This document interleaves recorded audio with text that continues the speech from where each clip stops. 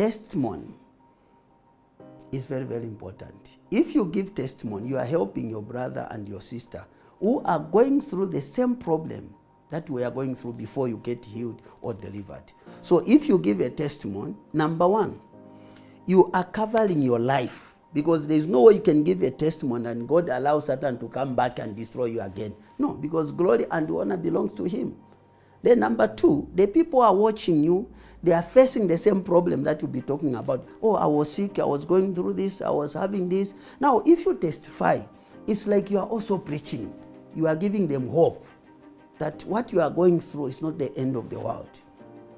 Or they were not, meant to destroy you, but to bring you closer to Jesus and God to display his power using your situation. So testimony is very, very important. And miracle is the mother of testimony. So when you are healed or delivered and then you go home, you sit on the testimony. You are not helping yourself and you are not helping your brother or your sister. So it's important that when you are healed or delivered, you come back and give glory and honor to God Almighty. Your brother and your sister who is watching you would want you not to be where you are. Now through you, they'll find themselves at the same place where you are testifying. If you cannot testify for what God has done for your life, you are telling God that you did it by yourself.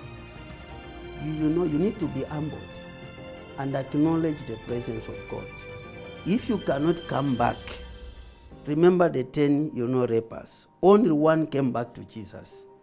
So if you come back and say, oh, this is what God has done for me, you are honoring God. You are admitting that you are a human being. You cannot heal yourself.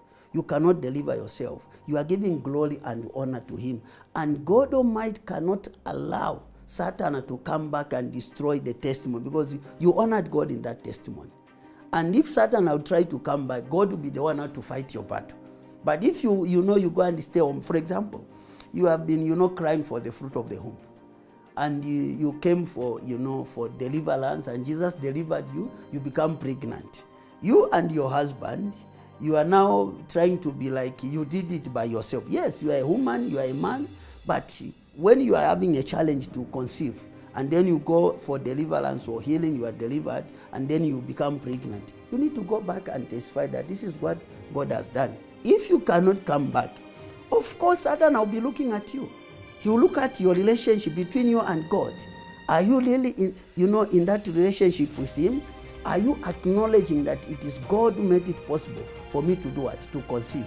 If you want to behave like you have done it by yourself, then the case will be a different one. Why? Because you are not humbled. You are not acknowledging the presence of God, that it is the work of God. You are trying to tell people that it wasn't God. It was just no time. So that is the danger.